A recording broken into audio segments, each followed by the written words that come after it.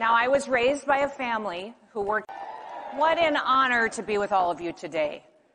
It's so great to be with all of you. Thank you. Good afternoon, CPAC. What an honor to be with all of you today.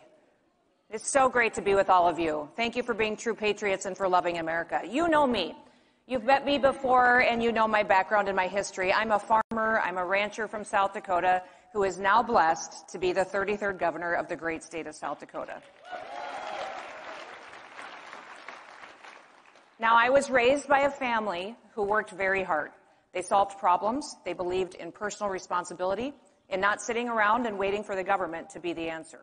I still love the outdoors. I'm most of the time working in the dirt and being comfortable in my jeans and wearing a ball cap, but as governor, my hours are often filled with something very different these days. I'm here today to let you know that 2024 should not be a year where we get hung up on party politics, where one-issue disagreements, or picking our leaders based on how long they've been in the U.S. Senate, or how many speeches they give each year. This election, the choice is clear. There are two kinds of people in this country right now. There are people who love America, and there are those who hate America.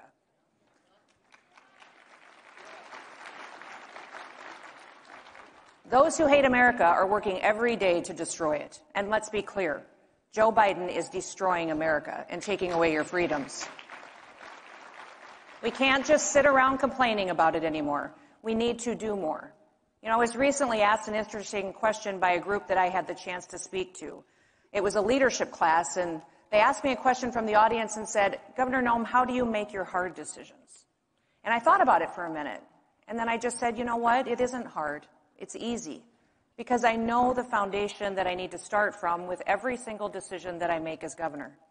I went on to tell them a little bit about how when I first started to run for governor of our state, it was clear that it was going to be a very different race than I had ever run before. It was showing up in my polling that it was going to be an issue that I was a woman. Now, South Dakota had seen women lead before, of course, in business and in our state legislature and in Congress, but we had never had a female governor before. We'd never had a woman as the CEO of our state. It was a new idea. Now, I had spent my entire life in a man's world. I loved my dad. He was my best friend. I spent my days in the tractor, chasing cows, going on hunting trips with him. I was usually one of the very few women driving semis, hauling grain, showing up at farm policy meetings, serving in leadership in our state legislature, and even during my time in Congress, I was one of just a couple of women on the leadership team, making decisions on policy there. It was normal for me to be one of the few women in the room, and it was nothing out of the ordinary.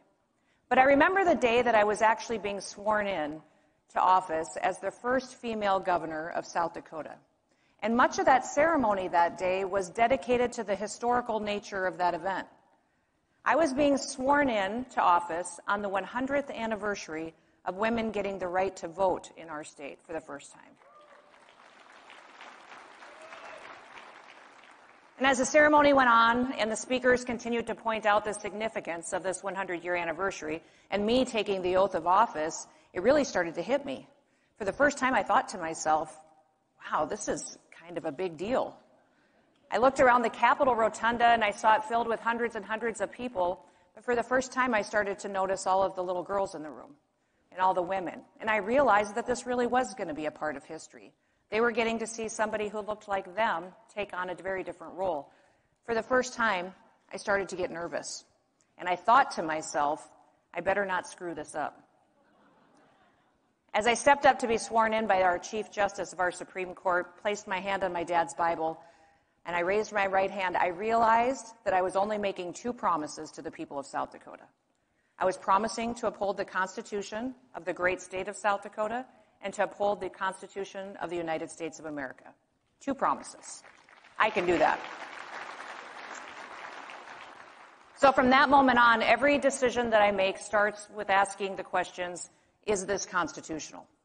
Do I have this authority as governor? What authority do I not have? What is the responsibility of the people? I think all of you know a little bit about the decisions that I've made as governor of our state. The last several years, we saw government leaders in other states use fear to control people. They used fear to promote their agenda of socialism and control. Now, that has not been our story in South Dakota.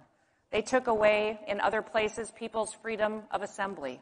They took away their freedom of religion and their freedom of speech. And now they are threatening our state's rights to protect our people. Now, I was the only governor in this country who never once closed a single business.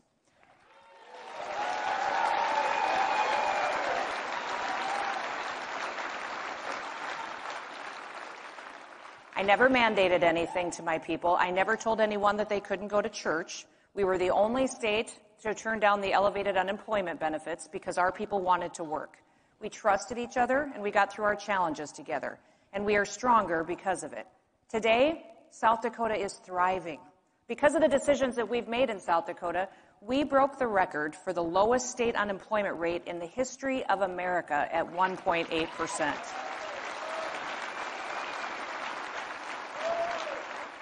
We have unprecedented population growth, historic revenues, a AAA credit rating, a fully funded pension system, and we have paid off debts. We were the first state to eliminate fees for concealed carry permits in South Dakota, and we'll even pay for your federal background check.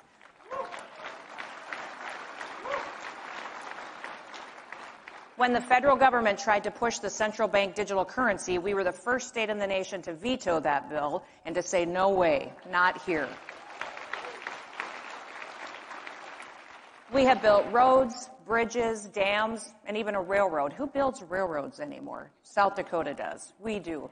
We put high-speed internet access across the entire state. We have the highest birth rate in the nation. People have hope. People are having babies, and I love it. We do not have an income tax. We have no personal property tax, and last year we passed the largest tax cut in our state's history by lowering our sales tax to 4.2%.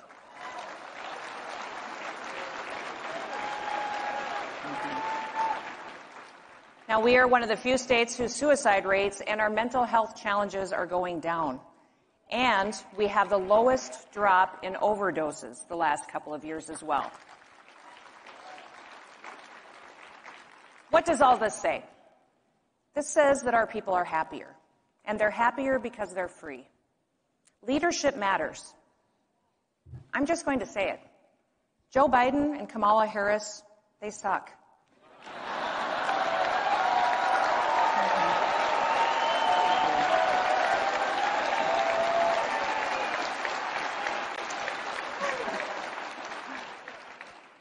And, to be honest with you, we shouldn't look to Congress for the answers either. The gridlock on Capitol Hill is not going to break in time to save America. We need a president who will. And I have always believed and supported the fact that our next president needs to be President Trump.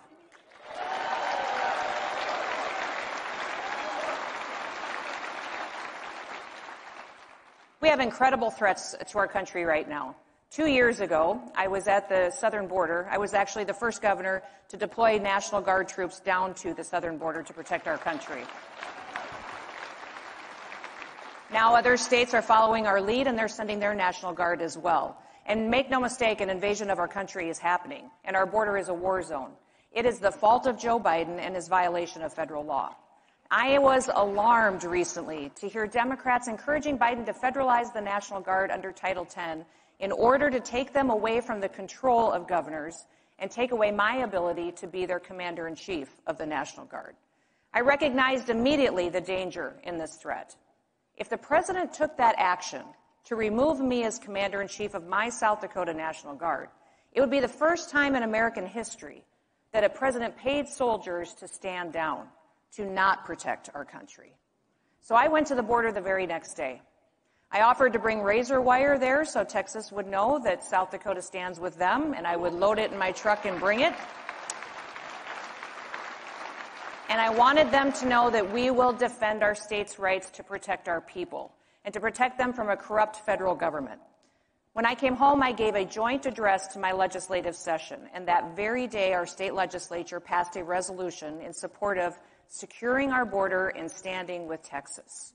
South Dakota was the very first state legislature in this nation to take such an aggressive action, and I am so proud of them for doing that.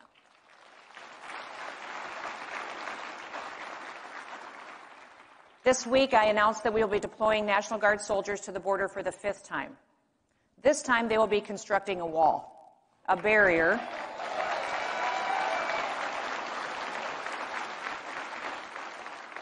to keep those who want to come to this country illegally out, and to stop them from trafficking drugs, from proliferating the sex trafficking of our women and our children, and to stop the inhumanity of Joe Biden's border policies.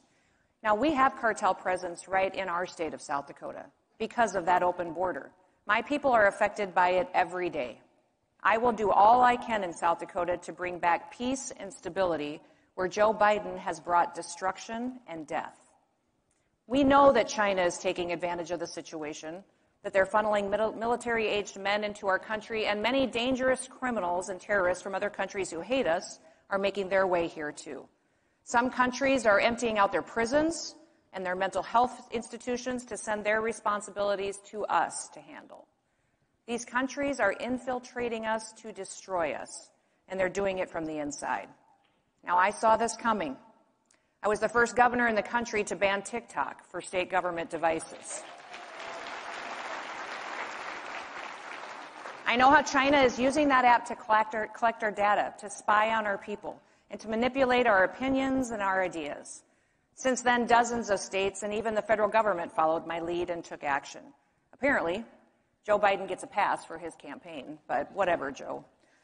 We need to face the facts. Joe Biden is not fit to be president, and Kamala is no backup plan.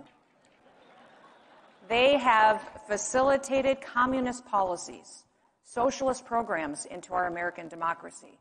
It is not the government's job to simply do everything for people. It is the job of the government to empower people to do things for themselves.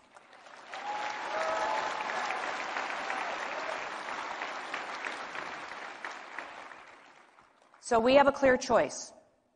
I was one of the first people to endorse Donald J. Trump to be our next president. Last year, when everyone was asking me if I was going to consider running for president, I said no. Why would you run for president if you can't win? I didn't say that to be nice. I said it because it was a fact.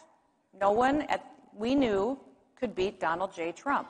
We've known that for over a year, that he's the only person who had the support to be the Republican nominee.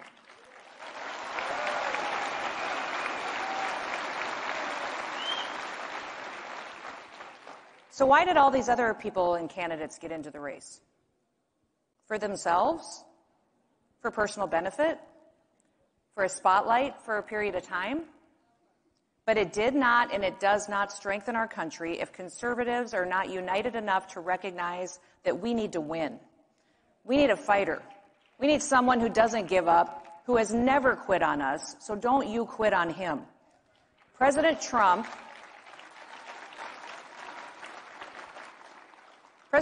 he broke politics in 2016. He just did. And I think that's a good thing because he's real. He's not perfect. None of us are. But he cares about you. And what I love about him the most is that he doesn't think he's better than you. So luckily, we are not going back to the good old days of the Romneys and the Cheneys and the Republican Party is much bigger than that now. We are filled with blue-collar workers, many cultures, perspectives, and viewpoints, but most importantly, we all love America. And we realize what a gift that this country is. This country is the greatest experiment in humankind. And if we lose it on our watch, where will we go? Where is there another country that is better or offers us more opportunity?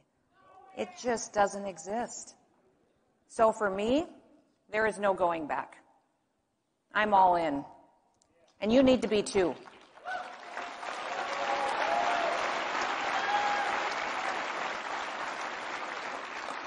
We need to look for our leaders outside of the swamp. Nobody turns to D.C. for the solutions. Nothing meaningful gets accomplished here. It is governors who have had to lead. And I have seen governors make bad decisions and devastate their states, and we have seen governors who did the right thing. Now, as you know, for me personally, I slammed my foot on the gas. I promoted freedom, personal responsibility in our Constitution. And today, South Dakotans are happy. They're making more money. They're making decisions for their children's education. They're pursuing the American dream in safe communities. There's a famous quote from Margaret Thatcher where she said, "God needs no faint hearts for his ambassadors." Well, with your help, we can always do more. If America wants to be great again, I'd suggest you take a look at South Dakota and see all that we have achieved, and then vote for President Trump.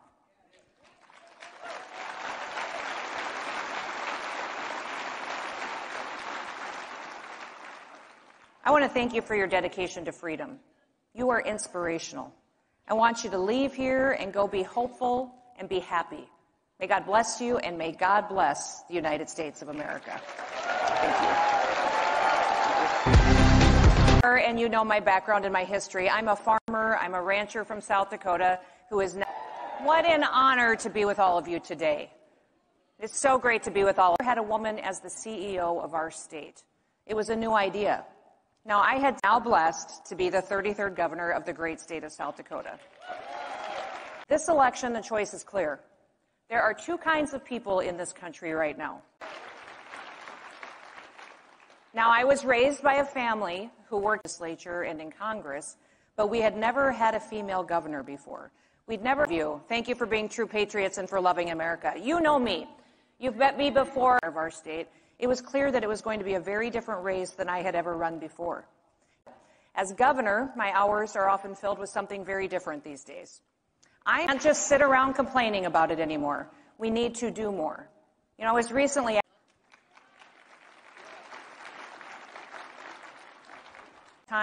working in the dirt and being comfortable in my jeans and wearing a ball cap, but as governor. I went on to tell them a little bit about how when I first started to run for governor,